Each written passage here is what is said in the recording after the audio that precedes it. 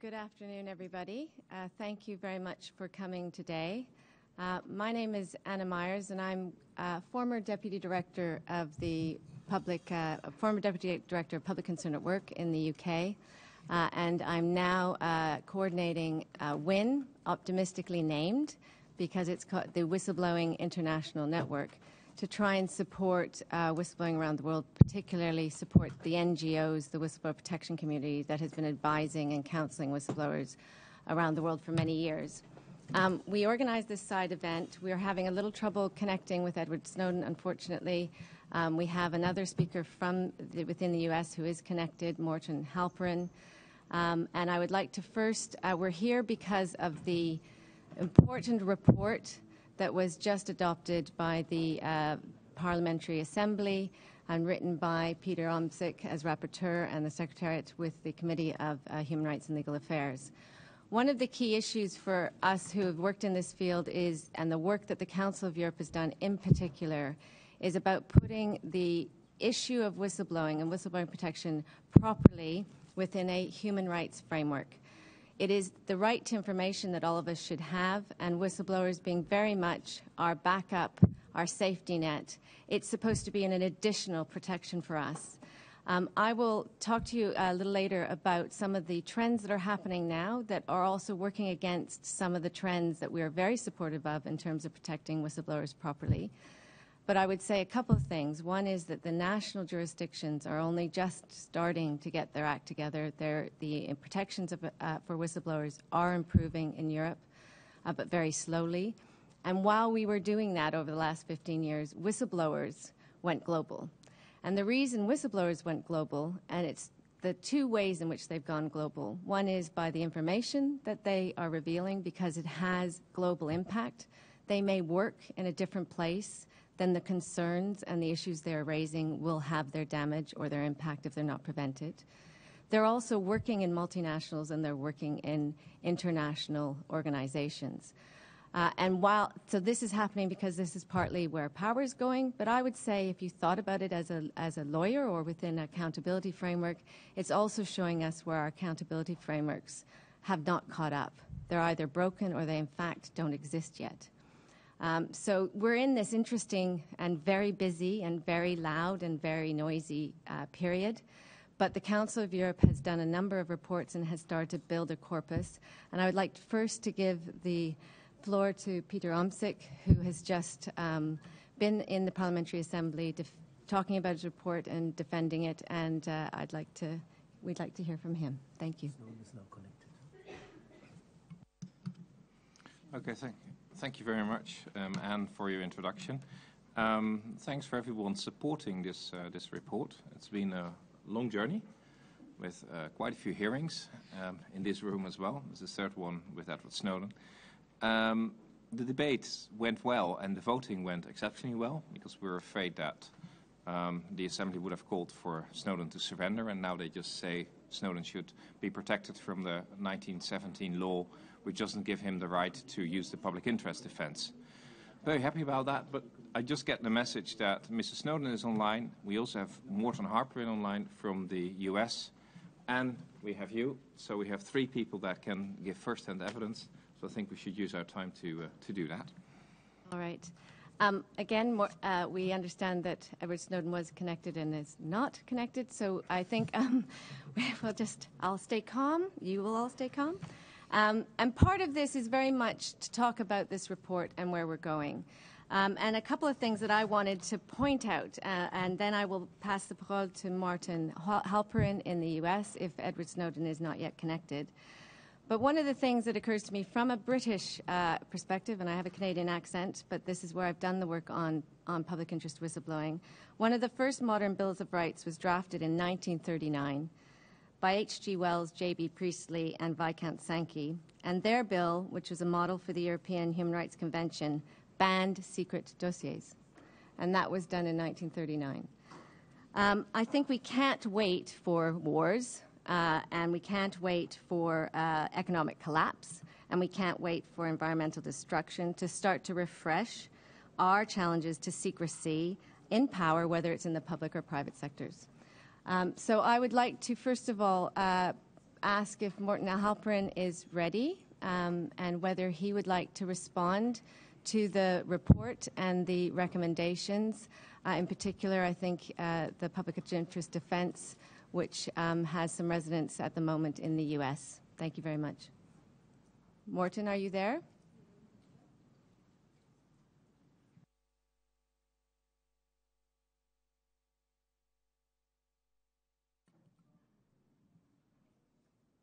Is there anybody who can tell me if Morten is linked and if he could speak? Nope.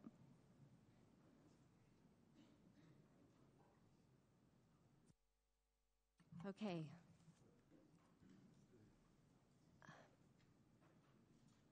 I don't have earphones to know.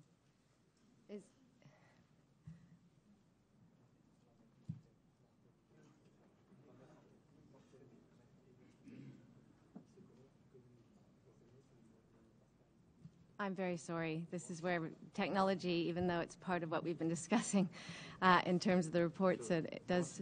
Morten Halperin is. Okay. Morten Halperin, can you hear me? Morten, are you there?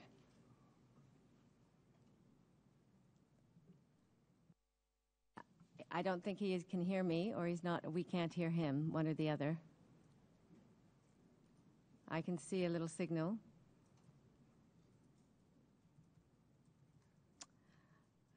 Okay. All right.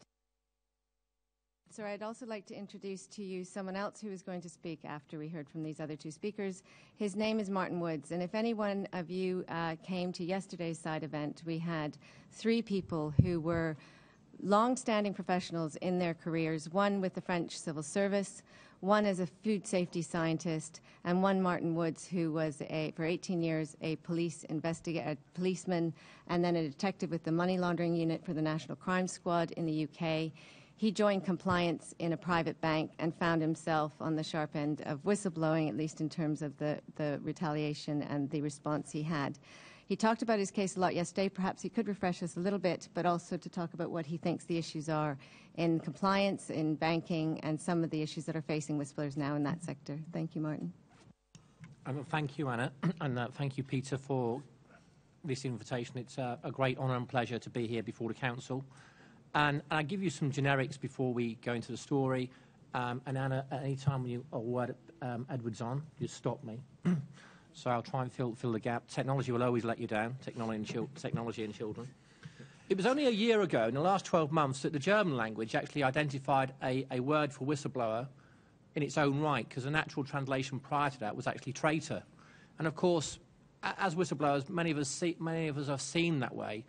Now, I know my fellow countrymen lobbied this morning to change some of the clauses, and from the jaws of defeat, Peter grabbed the victory. Well done, Peter.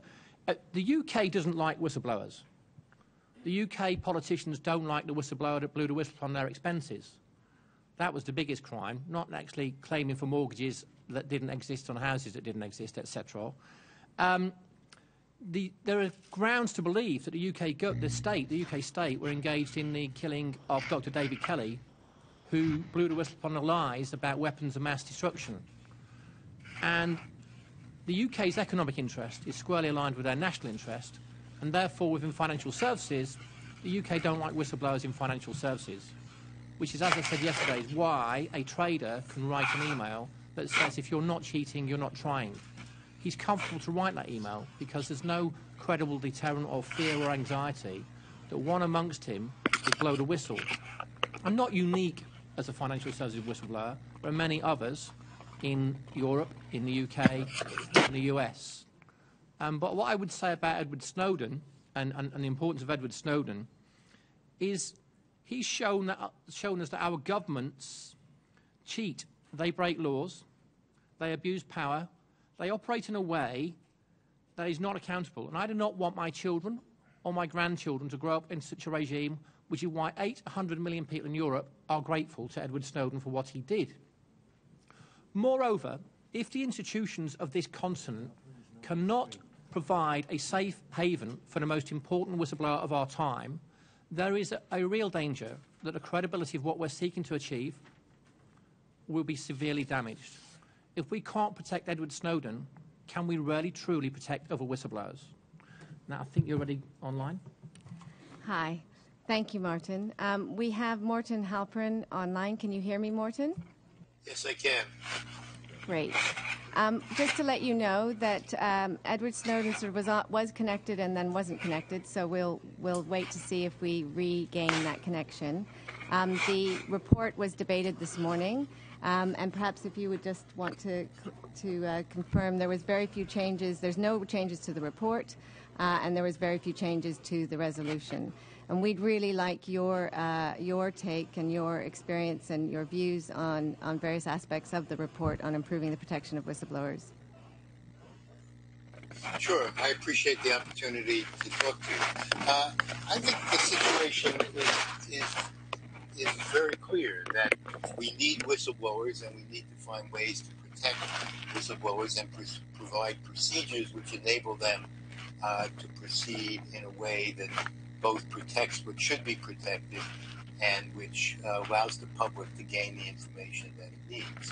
The simple fact is that most governments, in fact maybe all governments, keep information secret, that they decide what should be kept secret on the basis, even when they're doing their job as they're supposed to do it in the law, simply on whether there would be any harm from disclosure of information. Very few countries permit and almost none require people, government officials, to take account of whether or not there is a strong public value of the information. And so you have a situation, as we had with some of the information that Snowden has released, that governments are engaging in massive surveillance, which the American public in this case and European publics knew nothing about, and in which government officials did not feel any obligation to release that information because they have no obligation to take account of the public knowledge of the information. You need to... Sorry, Morten. There was just wondering if your mic was in front, whether it was in back. Yeah, because we're it's just here. having... Is this better? Yeah. Thank you. Thank you. Can I just interrupt? Because we had a few moments where we weren't connecting, and I failed to properly introduce you. So very quickly, Morten Halperin has a long career as a senior advisor to the White House, and he's now a senior advisor to George Soros Foundations. He can give you a little more details if you want to expand on that. Thank you very much. Thank you. Government officials do not take account of the public's right to know, and that needs to change. And I think that means that every democratic country needs to have a classification law which requires government officials to balance the public value of the information with the harm from national security. And we need some absolute rules. For example, surveillance should not be conducted except according to clearly known public rules about what the government's claimed authority is and what the government actually does. So in some cases, it's not sufficient to balance the public's right to know. The public's right to know has to take clear preference, and that's in cases that describe what the rules are for surveillance. It's for situations where the government is engaging in illegal activities like torture or other massive violations of human rights. And the law also needs to provide protection for whistleblowers, as it does not in most countries and does very inadequately in the United States. For example, our law does not cover contractors and therefore did not provide Edward Snowden with a way to which he could reveal. So at the front end, you need to require government officials to take account of the public's right to know. That has to be embodied in the right to information laws, so that if somebody makes a request, the court or a neutral body can determine not only if there is harm, but also balance that harm against the public's right to know. And finally, whistleblowers need protection. They need a place to go to release the information. And if that system fails them, they need to have the right to a defense, a whistleblower defense, saying that they released the information for the purpose of educating the public about some serious violation of human rights, and that in fact we would both their intent and objectively it did do that. That's missing from the U.S. law, and I think is a serious impediment to whistleblowers and something that we now should be clear needs to be changed. Why don't I stop there? And of course, I'm happy to respond to questions. Sorry, thank you very much, Morton. One of the things that I thought would be very interesting for you to reflect on is this idea that is in the Schwane Principles, which are the global principles on right to information and national security. And I think that that's one of the things that many of us who work in whistleblowing are really, really very cognizant of. We're not we're not protecting whistleblowers because they're a seen group that we can spot among us. They're not people that are particularly they're not people who actually intend to be whistleblowers, the vast majority of them. And one of the things that we find is when people blow the whistle, we find out the issues that we need to know and we start to address those issues. And that's really where Edward Snowden, we owe him a debt of gratitude, because he's talking about the overreach of national security and also that the information is then kept from us. And it has prompted the right debate, in my view, of trying to say where should the line be drawn. But it also talks about a public interest defense, so that even if you are breaking the law by releasing secret information or confidential information, certainly in the criminal situation, that you have an ability to have a public interest defense. And it would be very interesting to hear an American point of view, because we don't hear it very much on this side in this debate, of what that means. Yes, I should have, of course, mentioned the Schwane Principles. Everything that I'm saying is in those principles. Those principles, I think, are a compilation of best practices and best procedures, and provide an explanation of where these principles come from and what the defense of them is. I think, in my view, it's not enough to provide this as a defense. I think we need to build the balancing test, the need to take account of the public value of information into the original decisions which allow government officials to classify information and keep it from the press. They should always be required to ask the question, not only is there a reasonable expectation of harm, but what is the importance of this information to public debate? And because government officials will always tend to err on the wrong side of that, we need some absolute principles. In the American system, the principles are that you can't classify for the purpose of covering up illegal activity. But that just misses the point. Government officials don't classify for that purpose. They classify to protect the information, in their view. The rule has to be that you can't classify information which describes illegal activity. And you can't classify information which describe violations of fundamental human rights. And in my view, you should not be able to classify information which explains how government officials interpret legislation which authorizes them to engage in surveillance of private persons in the country, but also in other countries as well. So we need these absolute rules. In the absence of them, but even in the presence of them, we need also to build into the criminal procedures, if there are any, an absolute defense. My view is that there should not be criminal penalties for the disclosure of information by government officials, except in very narrow categories, carefully prescribed in law and with a built-in public interest defense. And in the absence of that, in my view, it violates freedom of information. It violates what we call the First Amendment in the United States, freedom of speech, to penalize government officials' efforts to inform the press and the public about what their own government is doing. In the United States, we got along without anybody being criminally charged through the whole Cold War. I think governments can and should protect their information without resorting to the criminal process. Thank you very much, Mort. There's a possibility, again, that we'll be connected to Mr. Snowden, but it's still happening. I'd like to point out a couple of things, because yesterday when we had the 3 whistleblowers who were talking about their cases, one of the things that I wanted to, and we wanted to do with this side event, was to say what the way forward is. What do we have to talk about within our national jurisdictions And one of them is the public interest defense, so that you are able to, in a criminal court, explain why you took the actions you took.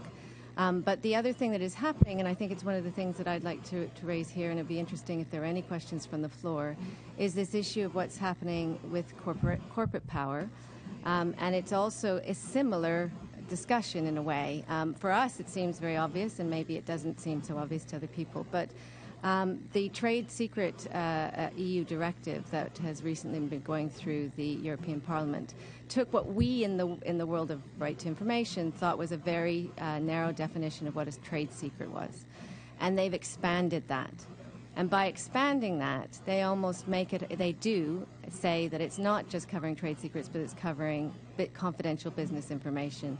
By doing that, automatically, they're starting to push out whistleblowers, or people will become whistleblowers because the nature of information becomes much more difficult to access.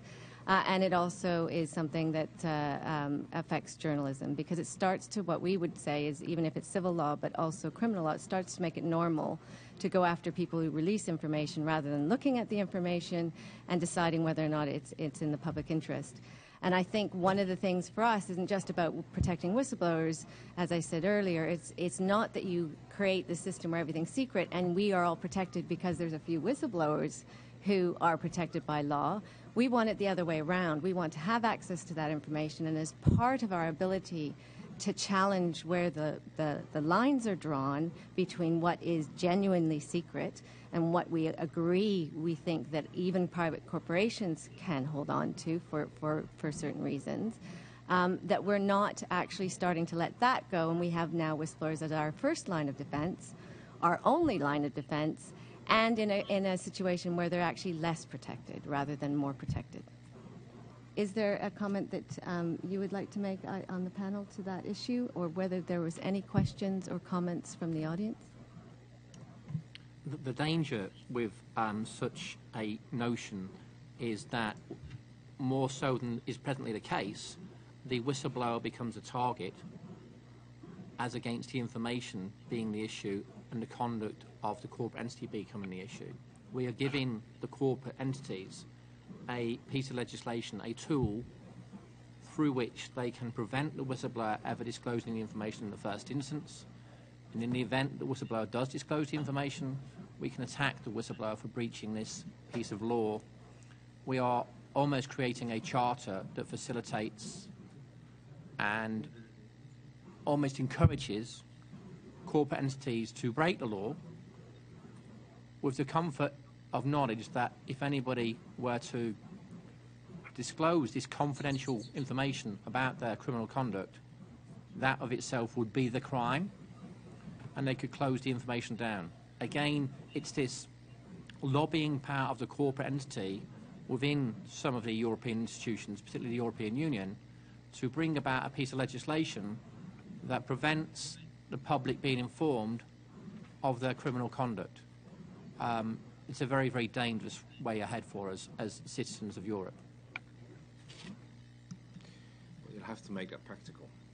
And I often find when I talk to politicians and colleagues that they are very wary of whistleblowers. And you saw it in the debate today. The ones that spoke out were quite fairly vocal. But when you looked at the voting behavior, they were still talking about whistleblowers having to surrender, which means that people don't understand the health and safety issues at stake. So when I look at how we communicate, we should communicate in the examples of the mis-selling, in the examples of the FIFA World Cup. There were whistleblowers, many of them inside the FIFA. And now everyone seems to have known for 10 years that the FIFA was corrupt. Now, if you can't do it in an organization which doesn't have anything fundamental rights at stake, it's a game, it's a very nice game, but nothing more than that as far as I'm aware of, then where can you do it? So make sure you make the examples also before the public court, because it's very difficult to do something about the directive, I can tell you. This directive is directly implemented and it doesn't even pass by national parliaments. I mean, we just have to obey with it. But to turn that back, so far there has been almost too much attention for whistleblowing in secret services, because it was new that in 2009 we said there should also be something in there. But the main thing still happens in bureaucracies and normal firms, and then more in multinational firms than in your corner shop, shall we say. So that's why we don't need this kind of law. Morten, do you have any comment on that? And then I'll open to questions. No, I'm happy to take questions if there are. Yes, I have the question concerning this public interest definition. Is it right that before a court in the United States, you only have the possibility to explain why you did what you did if you can, if you have the possibility of this public interest motion? Thank you. Well, there is no public interest defense in the United States, so you have no defense at all. The government simply shows that you had either authorized or unauthorized access to information relating to the national defense, which is defined as information which is properly classified. And then you gave it to somebody who, quote, did not have authority to receive it, which means either somebody without a security clearance or even somebody with a security clearance but without the right to know. And that's all the government has to show. It does not have to show a magnitude of harm, and it does not have to deal at all with the question of what was the importance of the information to public debate. So it doesn't matter if what you revealed showed that the United States government was torturing people or that it was conducting surveillance in violation of what everybody understood the law to be.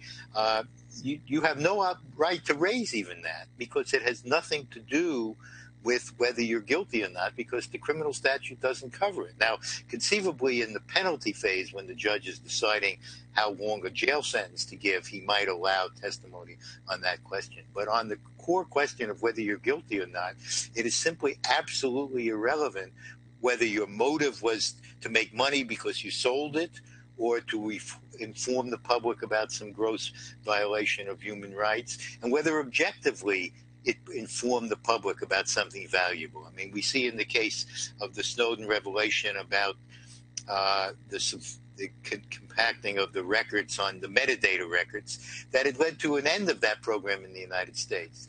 That would be irrelevant in the criminal trial, even though it clearly shows that the information was very important to public debate, and when released led to a positive outcome of the situation. So we need to change the law so that, in the first instance, the government can't classify without balancing, and in the second, that if there is a criminal prosecution, the criminal defendant can bring forward this as a defense to the prosecution.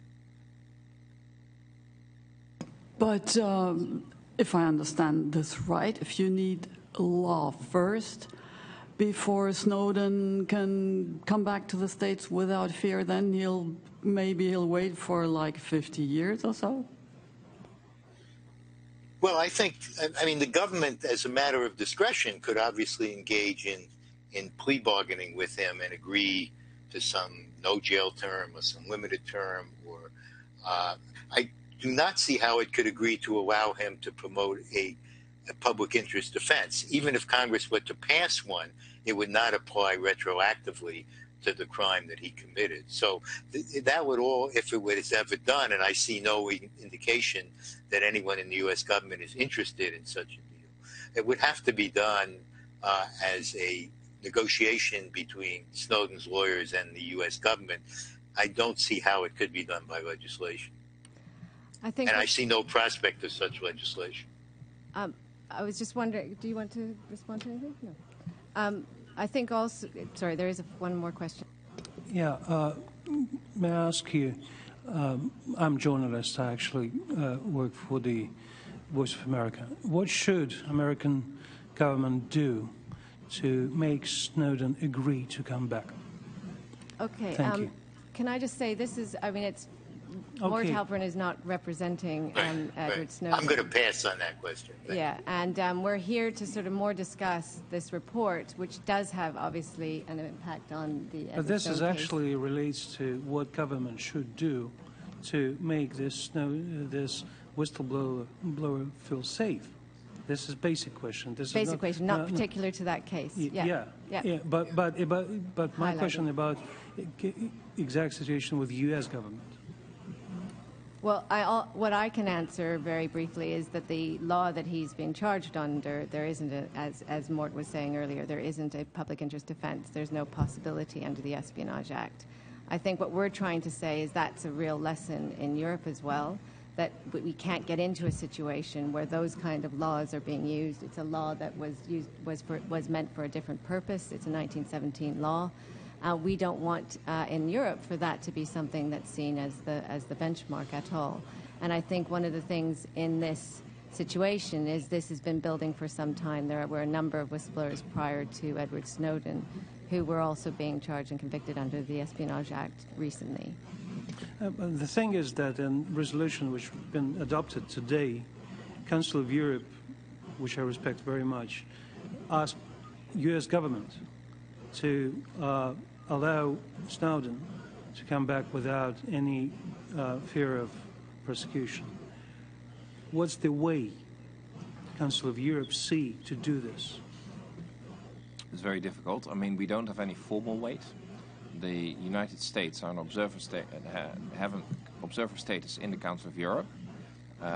This is not a formally binding statement. It's a statement by parliamentarians out of 47 countries. And actually, we said it slightly differently. The United States of America, the Assembly therefore calls on the U.S. To allow Mr. Snowden to return without fear of criminal prosecution on the conditions that would not allow him to raise the public interest defense. Which means that we do not say to the U.S. you cannot prosecute him, because it would be strange for one democratic country to say to another democratic country, you're not allowed to prosecute that, and that guy. But what we do say is, don't use the 1917 Act. Don't use any act in which you can't say there was a public interest in it. As Mr. Harperin just said, the whole thing is the United States implicitly already has admitted fault, and I really like that bit of the United States. The United States is quite a bit ahead of a number of European countries that are still denying there is a problem. Now, the US hasn't solved everything in its legislation, but at least they have a vivid debate on that, which we don't have in Europe yet. Then there is the problem with retroactivity, but yes, that you solve with negotiations. That's why it's handy for Mr. Snowden not to be in the United States at the moment, because that gives him a position to talk to the authorities about what would happen if he were to return. And that's as far as we can interfere. And you noticed in the debate that a lot of parliamentarians find it very difficult to talk about individual cases. And they are to some extent right, because we do think differently on this case.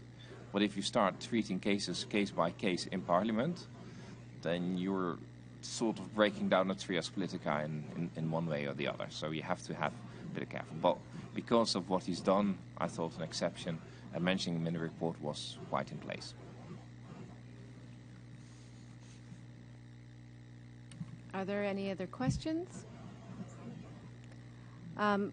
What I'd like to do is actually just mention a few of the other cases that many of you might be aware and start to link them together, because I think this is where we need to be really clear when we're talking about whistleblowing. We on one hand, the report has directly addressed what was an absence or a gap in most legislation, but also in the recommendation that was adopted by the Council of Ministers, the 2014 recommendation. It often is the carve-out when you get whistleblowing protection laws that you don't touch that area, and that needs to start to change. And I think that's where what Edward Snowden did changed the debate significantly around whistleblower protection in Europe in particular. But if you think about Antoine Deltour, who did not disclose necessarily anything that was illegal, but has caused a huge reaction in Europe, and he is now facing 5 years in jail and 1.25 million euro fine. And he's the one sort of taking the fall for something that perhaps we should have asked more about or had access to that information earlier. And other whistleblowers, such as, sorry, I've just had my little list, but such as under Edward Snowden mass surveillance, we have Antoine Deltour, and we have some recent cases at the UN level where a long-standing official who passed a report to the French military, who actually did start to investigate potential allegations of child sex abuse by French troops in the Central African Republic, it was suspended for leaking a confidential report. So you start to wonder where the lines are and what we're actually dealing with.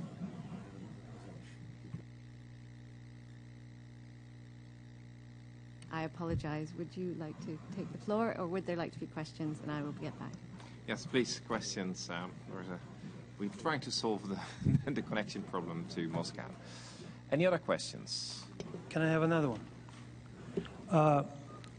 In terms of Council of Europe, you are in a paradoxical situation when we now speak about whistleblowers in any way democratic countries where public wants governments to be accountable.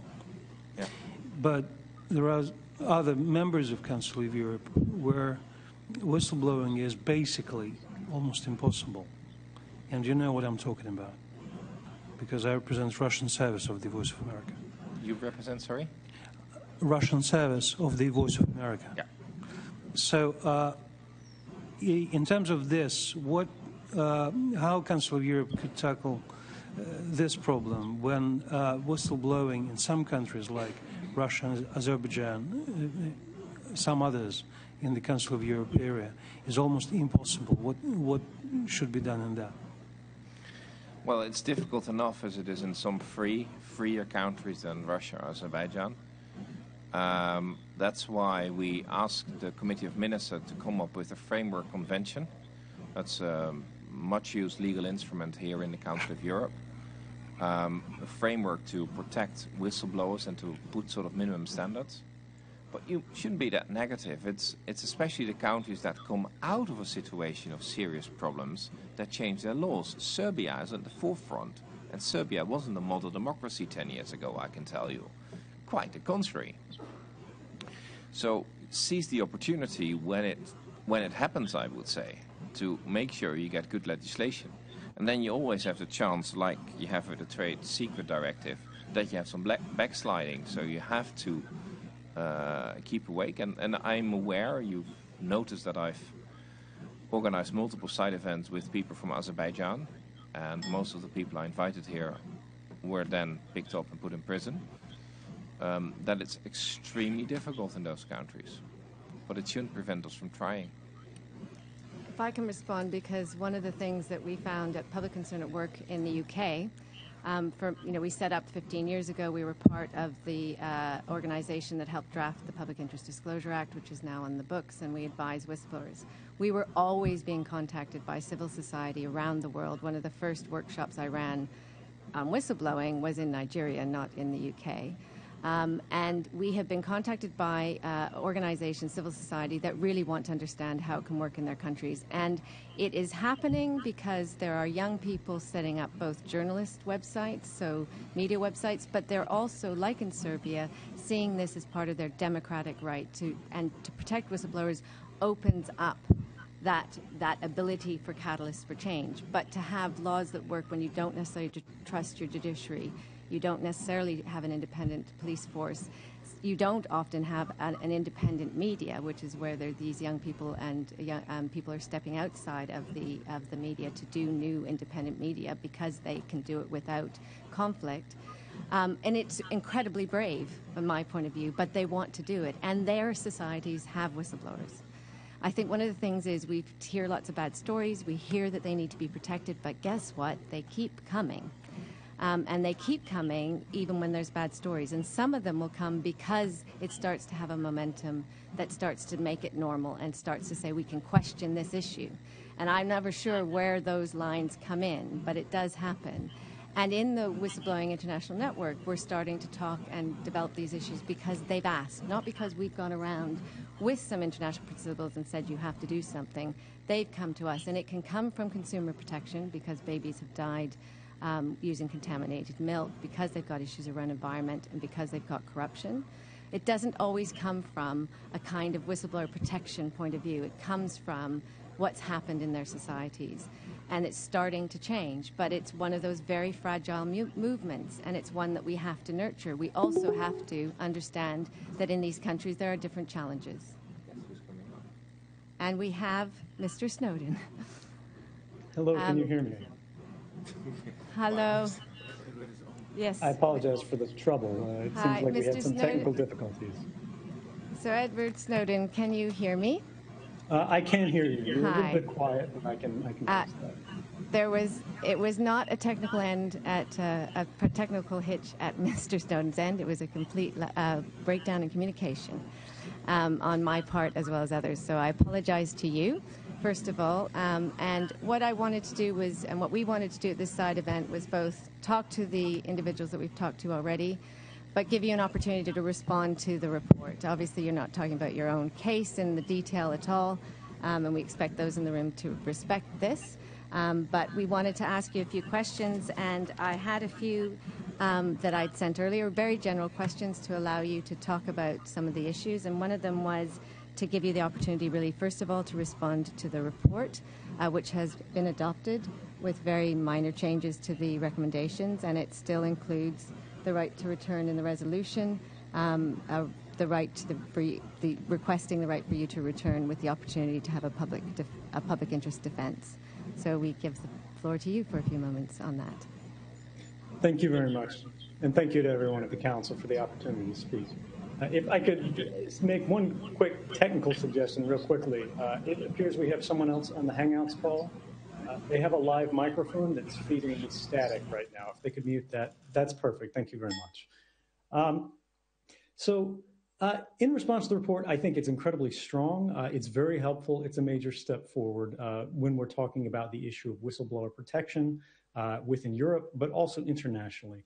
One of the primary concerns that I've had over the last 2 years, looking at how things have gone forward, is that we've had particular cases that have shown people have come forward, whether they're discussing tax information, the activities of banks, national security institutions, where they have shown concrete evidence of wrongdoing, and yet national governments have tried to hold them personally accountable for some sort of technical infraction or some other means for which they haven't been able to mount any kind of meaningful or effective defense because there's these concepts of strict liability within their national legal codes that say regardless of whether it was right or wrong, regardless of whether or not this served the public interest, regardless of whether or not this information should have been known or concealed to begin with, because this is a technical infraction, you have shared information with a journalist, with a government institution, with even the police, you should suffer some punishment as a result for this. And you cannot challenge that distinction in court. You can't mount an effective public interest defense. And this is, I think, really the central axis of the report, which is the most valuable, is that it argues that whistleblowers should always have access to a public interest defense. I think that's central. I think that's vital.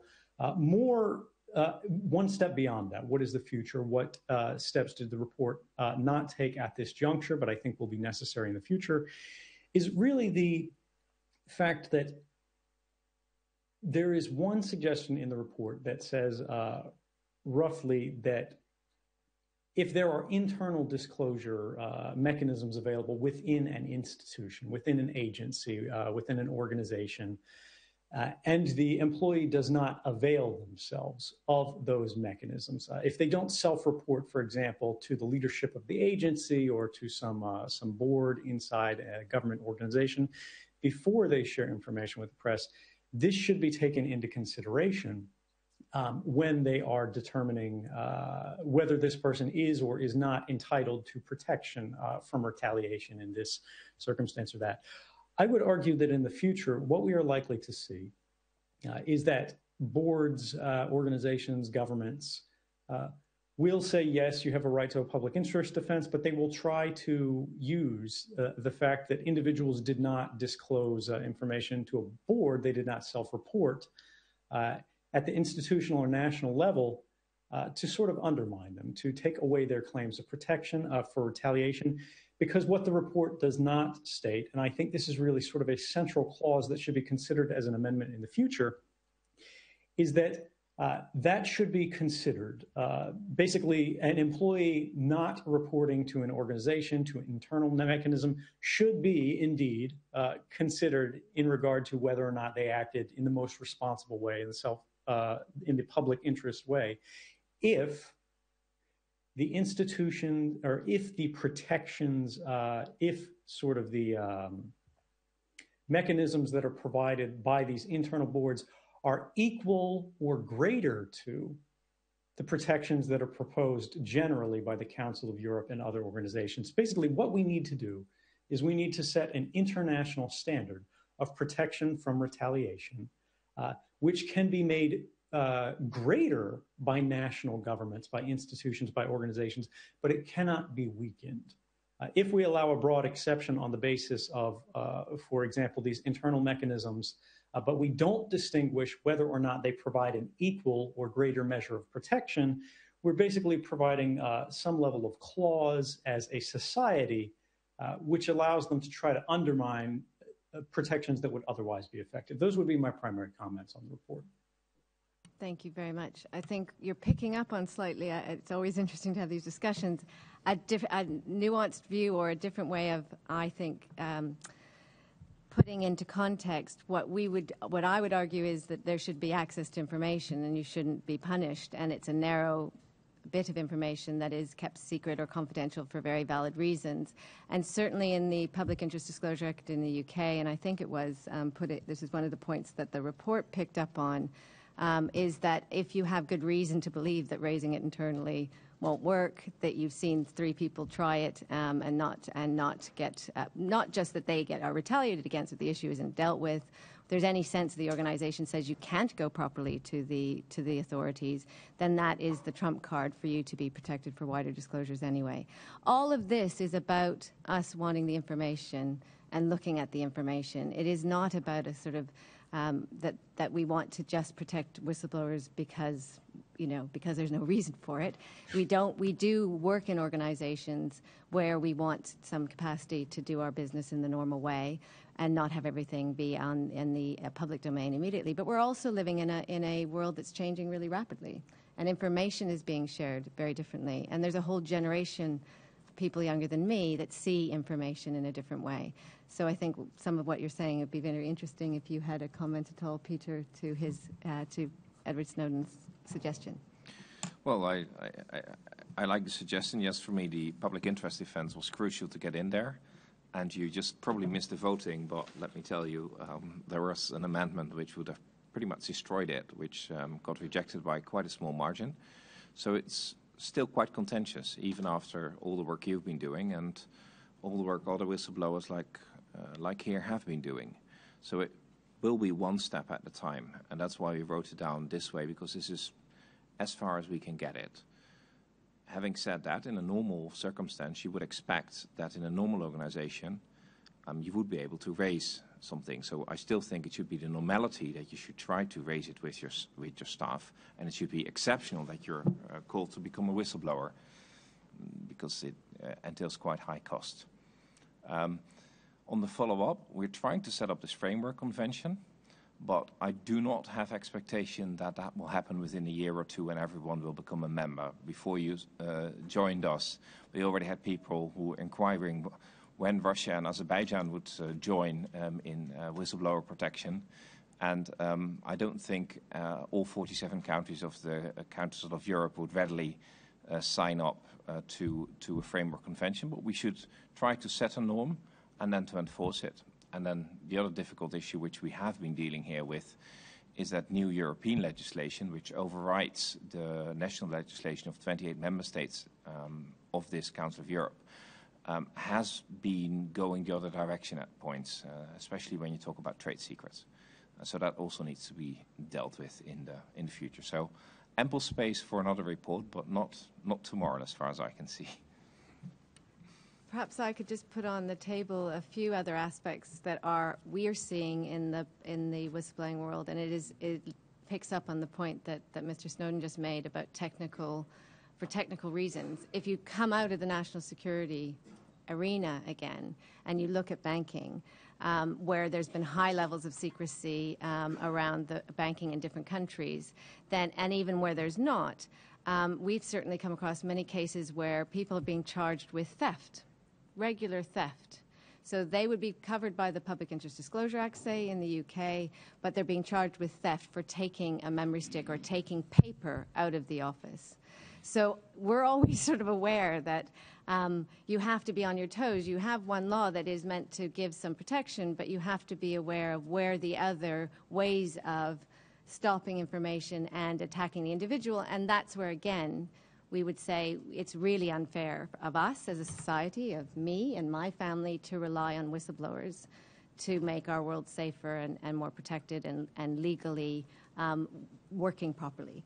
Because we need to demand that as societies. Whistleblowers are giving us the signal and not often taking the fall for a debate that then we might get around to sometimes, but often they're giving us the information that we are actually, it is a gift to us, and we should be treating that information very, very carefully. But that should also be an institutional design. And we've seen in banking that you have banking secrets and it's very difficult to disclose them, and you saw the same thing in national security. What I'm very afraid of, that in a number of new European projects, not much attention is paid to how we set up the new institutions. Like the banking union has got bleak spots. The European Court of Auditors is not allowed to actually control on the banking union in the ECB, so you don't have your first lines of defense ready. If I give you one example, the EFSF, which is where most of the money paid to Greece was paid from, which is being guaranteed by 27 other states. It's a small company, and it's based in Luxembourg. So it benefits from all the secrecy laws of Luxembourg for small companies. That combination, a small company in Luxembourg, means that even though, because it has only a small number of employees, it's a small company, even though it has paid out more than 200 billion euros. And that means that we as taxpayers can't even control it. So I think we should start beforehand and think in our institutional design, okay, if we want to help Greece, we might well want to help Greece, but we should be able to control how the taxpayers' money is being spent. And that is, for me, the main thing to look at. And that's also the thing which we had at Trade Secrets a few minutes ago by Mr. Woods. Edward, it's very nice to make your acquaintance, if not by video. Martin Woods is my name. What I would say to the report, and what's very important, what we're kind of missing at times, is the need for protection drives the possibility of whistleblowing being a credible deterrent, where people are anxious that if I am going to do something wrong, there are those amongst my colleagues who may tell the authorities, because we in the Council of Europe today and other institutions are creating a mechanism with which the whistleblower can believe, our communities can believe, and people who would do something wrong could fear and could have anxiety that I will be found out, because there is a mechanism that will allow for people to go and tell others, third parties, authorities, that I am doing wrong. So the prevention aspect is something we really need to take a hold of to benefit wider society, to discourage people, because they have to be anxious that I will get caught. And without adequate whistleblower protection, that credible deterrent disappears.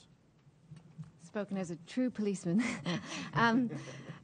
I wondered, Edward, Mr. Snowden, and Mort Halpern, if there was any just final comments, and whether we could have maybe one or two questions, and then we have to go because of the timing, I'm afraid.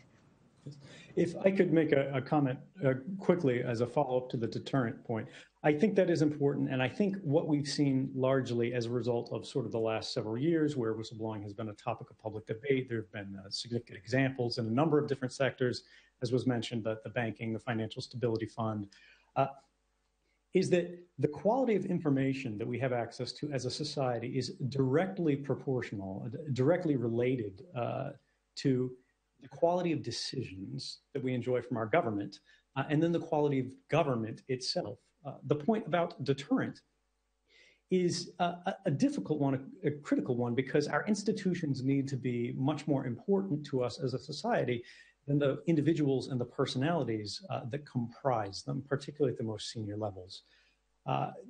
I would argue that even in the wake of the most sort of traditionally concerning disclosures to institutions of government, we have seen that there hasn't actually been a proportional impact to society that they've claimed. Rather, we've seen an impact to a small group of small group of officials' reputations and so on. Unfortunately, correcting that, I think, would require some sort of criminal sanction for officials and whatnot who abuse access to secrecy, who overclassify things, who overcontrol things, who structure funds and mechanisms in these ways that are not transparent, that are opaque, that are very difficult to review and monitor. And we haven't seen that. Even in the last 2 years, when we have seen sort of these large-scale disclosures that have been reported on and have shown, for example, official crimes within the United States, for example, officials giving false testimony under oath, we haven't seen any sort of follow-up, any sort of penalty for officials who have broken those laws. They've only been for people on the small scale, the actual individuals who were falling afoul of secrecy regulations. I'm not sure that's remediable necessarily through the Council of Europe, but as you said, with Azerbaijan, with Russia, with other countries, it's very important that we set the norm, that we as civil society try to set standards of what the normative behavior is in terms of public access to information, in terms of, as was mentioned, deterrent to inappropriate official behavior. And we try to plant a flag as deeply as we can where things should be, and then try to drag the rest of the world in that direction as best we can. Thank you. Thank you very much. Mr. Halp, would you like to have a final word comment?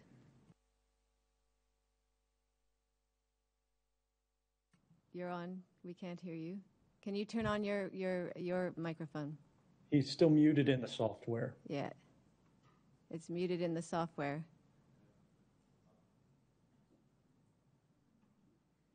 I'm not sure. Should you hear me now? Yeah. So I think that we do need to try to deter people from doing these things. And one is the threat of whistleblowing. But I think it's important to understand that most government officials do not think they're doing something wrong. And that so they do not fear the consequences because they think they're obeying the law and doing the right thing. Now, there are some cases of out-and-out corruption and so on. But for national security claims, I think we need to accept the fact that people think they're doing the right thing. So I think we need to have more accountability, and we need to build into the system the notion that it's just as bad or maybe worse to overclassify as to underclassify.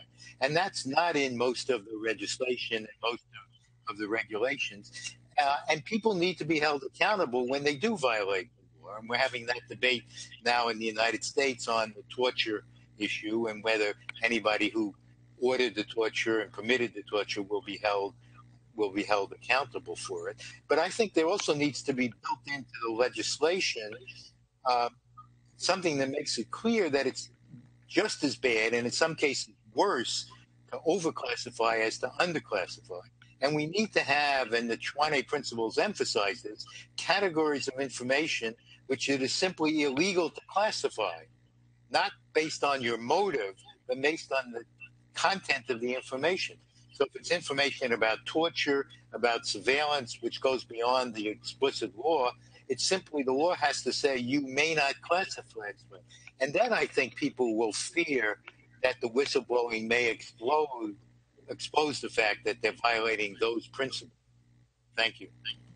Thank you very much. And just to let you know, the Chwane Principles, there's a number of copies outside, but it was also a document that was, I think, 4 to 5 years in the making. And it was consulted by people all over the world, judges, lawyers, civil society. And it was about to be published, and then it was published just in the month that Edward Snowden made his revelations, and it seemed incredibly timely. So some of these things are things that were being picked up by people who were working both with whistleblowers and in right to information and already starting to address them and putting in the idea that there needs to be whistleblowing protection and a public interest defense before we saw how important it was, or how we believe it, how important it is. Do we have time for one or two questions? You've had a chance. Is there any other? But I didn't have any chance to ask Mr. Snowden. No, I know. I just checking if there's another. Please go ahead. Thank you. Mr. Snowden, can you hear me? I hope so. I'm from the Russian service of the Voice of America, and I can't refrain from asking you two things. What are the conditions on which you can come back to the United States? And another one, are you happy with the quality of government under which jurisdiction you're living now? I think the second question isn't really one that I don't think you need to answer, but you can decide, and also just feel free. I think Mr. Snowden can decide it. So I don't normally talk about my particular case here because this is about a broader issue. This is about whistleblower protection. When I talk about the issues that I face, I'll speak about them more in a representative sample, which is conditions of anyone in my position's return to the United States, anyone charged under the Espionage Act of 1917, as I have, for providing information to the American press, is that they have to waive their right to a fair trial to return. They have to say that they will not claim a public interest defense. They have to accept restrictions on the arguments that they can raise in court. They have to agree that they will not use certain terms, raise certain topics that could be considered classified by the government, because they would argue that you would be committing a crime by discussing your defense in the courtroom, because it would involve classified information itself.